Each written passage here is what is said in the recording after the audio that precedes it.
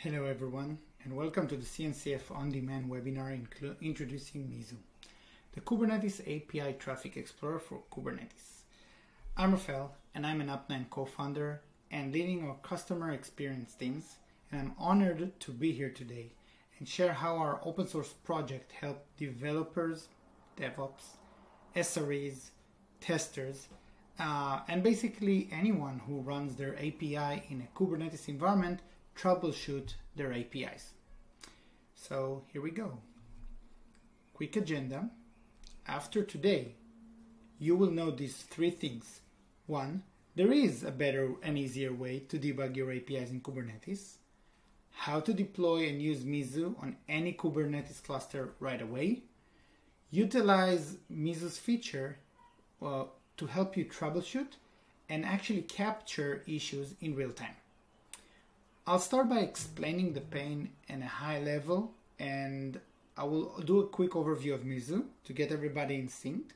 Don't worry, if you've never developed a single code to Kubernetes API, you're still good to go. No, you can try that. Then we'll jump into a hands-on how-to demo. I'll show you how you get from zero to, I won't say hero, getting all the APIs tracked with Mizu, and how you can actually even do an on-demand tracing for a simple scenario. A summary and takeaways, and a couple of frequently asked questions that got our Mizu users and customers intrigued. So we'll answer them here and give you the next steps. And with that, let's dive into what happened. So first of all, if you are a backend developer, this slide is for you. We feel your pain. Kubernetes developers are troubleshooting in the blind, and it's time consuming, not to mention frustrating. The business logic is distributed across many hundreds, maybe thousands of services with high complexity and exponentially more API traffic than we used to before. Developers have very limited access to that traffic. The best analogy that I can give you, think of debugging your website without no access to dev tools in your browser or any type of logs of your website. Browser. Yeah. Fun, huh? No, not fun. How do we get to that? The actual reason for this API jungle, it's because we decided to go on microservices and making sure each microservice is decoupled to gain all the beneficial of technology agnostic, scalability, ease of use, etc. In this picture, you can see we had the monolith on the left hand, and we had three parts. We had the external APIs. Those are the GitHub, Twitter, Google, Facebook that used to do the single sign-on logins, right?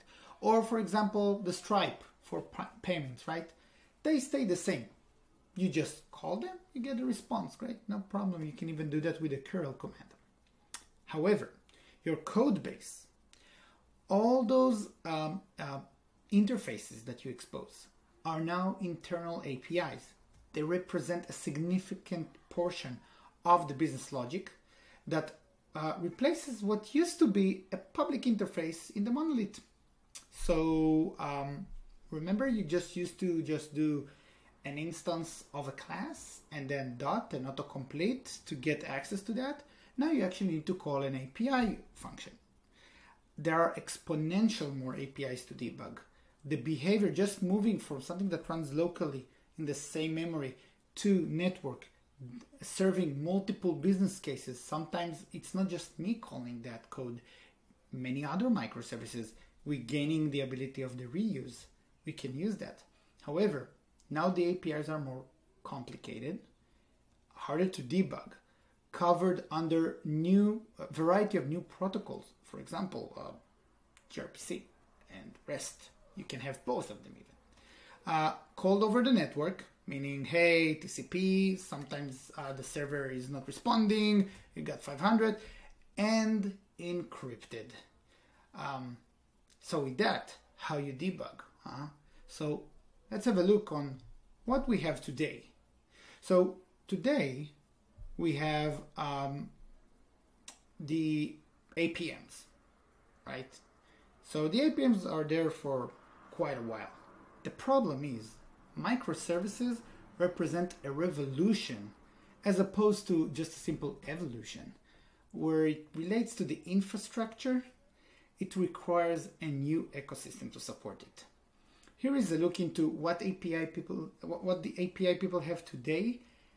If you have just APM, it's like me telling you you have access to the CPU percentage 10 years ago. It's not enough. Existing solutions focus on limited information that tells very little of the story. So if you look at like distributed telemetry and tracing, they do give us the ability to understand like the response and the response code and the path. However, engineers need access to more information in order to troubleshoot the APIs, and they usually need it now over several microservices communication, including the API payloads between them and maybe into the message queue, for example, on the third party as well. And they need it, of course, now. So what do we do? Let me introduce Mizu. What Mizu allows you to do is see the Kubernetes traffic. It's a simple but super powerful tool that I'll give you an analogy.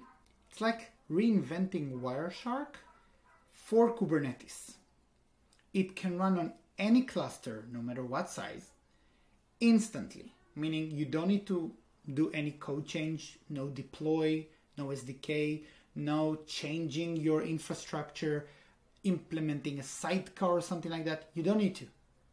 Give me your kubectl, and wherever that kubectl points, you start debugging.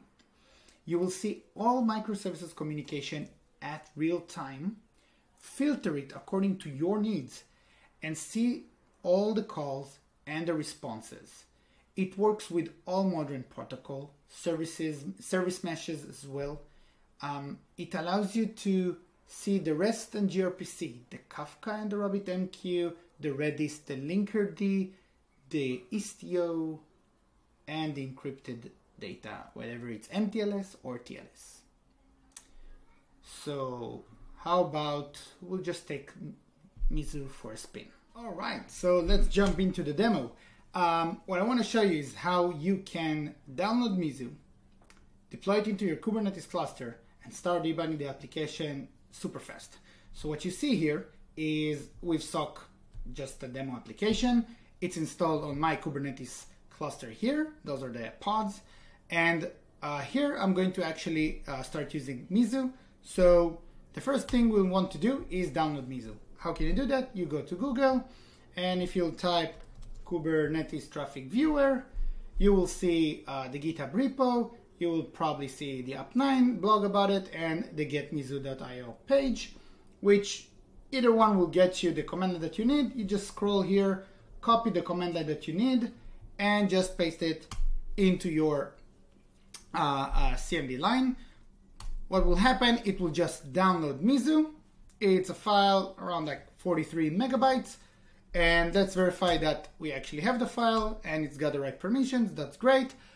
Which version of Mizu are we using right now? Mizu version will tell us 29.0. Today is March 22, so that's the version that we have today. Okay, good. Now what I want to do, I want to actually start playing with Mizu. So what I need to do is just normally do Mizu. Sorry, for that, let's make sure that I have the permission that I need, right? All that is double check that what Mizu is doing. You can see everything is good to go. And with that, let's activate Mizu. Mizu, tap -N the sock shop, or if you want to do everything, it's just -A, enter, and Mizu is basically now deploying everything into the Kubernetes cluster.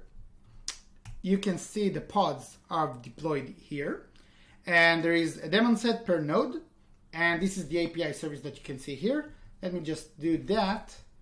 Here we go. Now we have Mizu on the one side, my application on the other side. Let's bring up the network config and do a small refresh, and you can see I have all the traffic data here similar to that. But let me show you something else. Let's do a login that is actually not gonna work. So if I do login that, you can see, I'll move myself here, the 401 that we saw here, yeah, we can see it here from my computer to front end. But however, we can actually see what happened from the front end to the user, right? So I can click on that and just click response and see the request response. I can see that, oh, not found. For example, if I'll do something different, let's say I'll use my username and I'll just add a couple of characters to the password, do the login. Now suddenly we can see same behavior, right? But now it's unauthorized. Very interesting, right? Cool. Okay, let's start playing a little bit, right? Done with that. Let's give it the right password. And right now, we don't need that anymore. What I want to do is, first and foremost, I want to debug a specific case. What I want to do is I want to see what happened when I try to buy something that is over $100. I'm going to show you. It's added to my cart. And let's reduce the quantity to that. Proceed to checkout. I got 100. So I want to kind of figure out where the problem is. We can see if we open the DevTools, let's just do that again. We can see that we got the 406. So we got the 406 from here. Let's trace it. What we can see is, first of all, it's an HTTP request, right? So let's go and HTTP. Added the filter here. Great. Now what I want to do is, okay, let's see who is actually involved with that. So let's do that again. Here we go. We looking at this. So front end called user sock shop. Great. We have the user. Now after the user, it calls orders. Interesting, and get already 406. So we see redacted. We're going to touch that in a second. And we can see it's not acceptable, and we can actually see the code, not the code, the exception that code threw, and what was the problem here. Okay, I want to debug that one level further. First of all, I want to see who plays with whom here. So let's look at the service map. Look at the service map, and this is a service map inferred from traffic. So we can already see what we have here. We have front end calling carts, front end calling user, front end calling orders, orders is calling payments. Interesting. Let's create a Mizu tapping regex that will kind of capture that. So what we're going to do, going back to my screen, Control C. And as you can see, Control C just removes Mizu completely from the cluster. No traceback, no problem. And what I want to do is I want to have a regular expression that catches like front end, orders, and payments. And remember the redact, I want to see all the data, no reduction, because I want to debug everything. Again, now this time we're tapping only 4 pods. And let's give it a second, here we go. And now let's do the same thing. So let's clear the cart, okay? And add Holy again, add to cart, and just for the sake of it, let's clear the filter and item in cart, clear the filter, proceed to checkout. Here we go. Stop. Perfect. Now we basically have the trace of the application. So look, we got my browser calling front end calling customers, literally showing me the request and the response. Remember, we had that reducted. Now we can actually see the address and everything that we need here. Great. After the user, what we got? We are having orders doing a post with all the data to payments. Great. I'll move myself here, and we can actually see the entire request and the response. Remember, here we only see the orders. What is the response? Oh no, payment is false. Payment declined. Why is it 200 then? maybe I'll call my third party, or maybe we'll call the service owner and kind of check with them. Okay, great. Payments, then we see orders, still checking things with the user, and then front-end service get from orders 406, which is making sense. You ask for that, and orders now responds with not acceptable, giving the front-end gateway the information they need and the message to bring to the customer as well, right? So now front-end answers the user, which is me, hey, that was your request, that is the response. So I personally will not add the exception there, but this is the error that the user got. Did I have to change my code? No, nothing. By the way, on top of that, showing an open API spec for that, and you can just go here, look at the front end, and maybe send that to someone else. Here is the post to the cart. You can grab it from here, and then do it with the curl command or something like that, whatever you want. And that's how you debug with Mizu with literally less than a couple of minutes. Going back, cleaning Mizu, just Control C. Again, I use the no reduct. Of course, you can have a profile that says what are you reducting, what not. There is a set of policies, and I'll touch that in the Q&A. So with that, going back to our presentation. Okay, switching back to the slides. So let's talk about a couple of frequently asked questions that we got from our customers. How do I tap my entire cluster? Which might be useful if you have like a dev environment, multiple namespaces, you just want to tap everything, start from there. How can I remove the items from observed traffic? Which again, especially if it's production, but also like in pre-production, maybe you don't want to share the authorization keys and the API keys that the individuals are using. How would you be able to redact that from data? Are you running as a sidecar? I'll explain that. Which permissions does Mizu require to run, and what is the overhead? So you would be a bit surprised with the answers. So let's start with how do I tap my entire cluster? Super simple. Mizu tap -A, just take everything and that's it. You can have -N and the namespace just as I showed you. That's also a possibility to do. Can I reduct or remove items from my observed traffic? So out of the box, Mizu does reduct values such as token, authentication, password. It does that on the header level and the body of the request and response. So it kind of gives you a clear thing.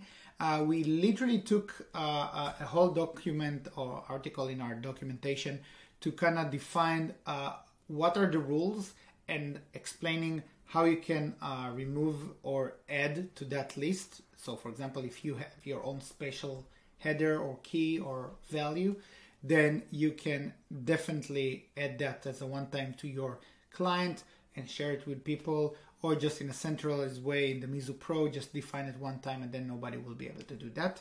And with that, if you're using the open source, -no-reduct will just open everything for you. If you need to debug something and you don't want to reduct at all, you can even make that the default. Are you a sidecar? No. Next. No, sorry. Actually, we started as a sidecar. The problem is that you are doubling the resources. It was super hard. What we converted to is a daemon set per node that is actually have a pod that obeys the regular expression or the namespace, and one more pod for the web server that kind of shows you all the traffic and everything. So it's very lean, but definitely a mean tool. And with a Control-C, you just clear everything. Let's go into the permissions. So permissions in Kubernetes are super hard to explain. We, again, created an article just for that, describing all the permissions. And of course, you can do the Mizu check pre-install and then check after the installation. On a high level, okay, as a rule of thumb, if you have kubectl, if you're using kubectl to manage your cluster, deploying, removing deployments, changing port forwarding, etc., you are most likely ready to go with all the main features of Mizu. For MTLS and TLS, we do require some Linux capabilities for the eBPF technology. Some of them are here actually, and it's fine if you're not feeling comfortable with that. You don't have to, and we still show you the unencrypted traffic. If you're using, for example, Linkerd, then there is a seamless integration. You can do that. Same goes for Istio.